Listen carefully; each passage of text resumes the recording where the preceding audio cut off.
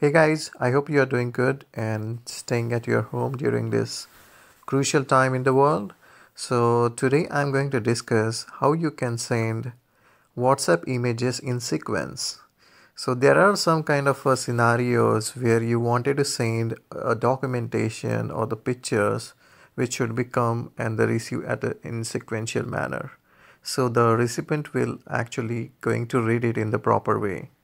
So, here is a trick like what you have to do it. So go to here, this option, the attachment in the WhatsApp, just select for the gallery.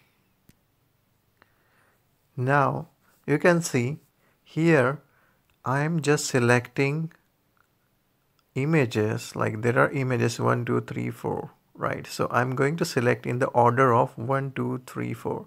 So you can see I'm going to press on number first, okay, then number second, number third, and number fourth, and I'm going to click on OK. So you can see the order, like the way that I clicked on those images, like 1 2 3 4, it is coming in that order, right? Now if I wanted to alter those, right, so main thing is like that, how I can do that. So I just click on here. Now what I'm going to do, I'm going to deselect all, right? Now I want in the number, like number 4 should be the first. Let me see, number 4 should be the first. I'm doing a long press. Then number 1 should be the second, number second should be third, and third should be on the fourth. Now our sequence is 4 1 2 3. Okay, I'm going to click on OK. 4 1 2 3. It's such easy step. Like, so WhatsApp give an opportunity for you, like you can select it while doing a long press on your entire badge, right? So this is very simple. Now I'm going to deselect all the things, right? Now I wanted to put it like a number 3 as a first, number 1 as a second, number 2 as a third, and number 4th as a fourth position. You can see 3 1 2 4.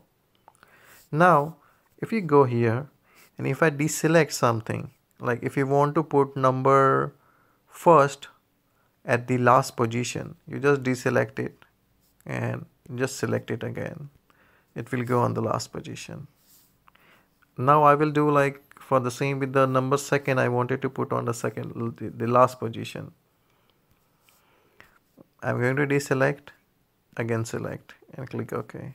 You can see the number second is in the last position. So this queue will maintain the order in which it is actually selected. If you deselect it, then the deselected option can be added at the trailing part. So it's that easy. So let's do it. Like if I'm going to send it, it's going in that way. 3 4 1 2. That's it. It's super easy, guys. You can do it. And let me know if you have any queries and questions related to this. I hope you enjoyed. Do subscribe to our channel.